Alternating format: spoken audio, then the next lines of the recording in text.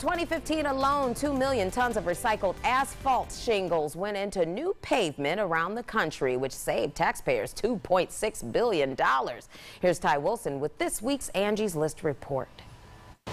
In this Angie's List report, an industry that salvages shingles to put them into our roadways.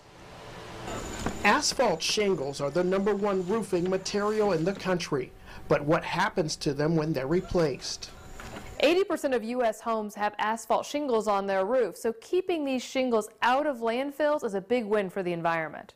Across the nation, companies like Indiana Shingle Recycling receive loads of old shingles from roofers and contractors. They unload it here, and then we have hands-on guys that get in there and physically have to go through and basically pull the trash out of it. Bone Dry Roofing, which serves 10 Midwest markets, drops off daily at an average of $85 per truckload. So majority of the material that we tear off of roofs actually goes into the shingle recycling program. We've actually been recognized by our manufacturer as one of the top recycling contractors across the United States.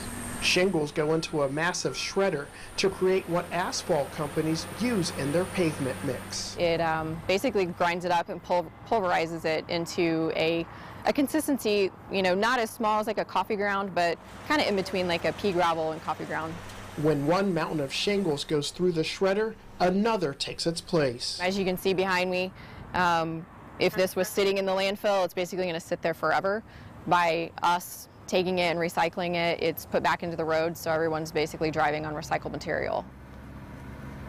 Angie says to ask potential roofers if they recycle old shingles, because most of them consider it the new standard.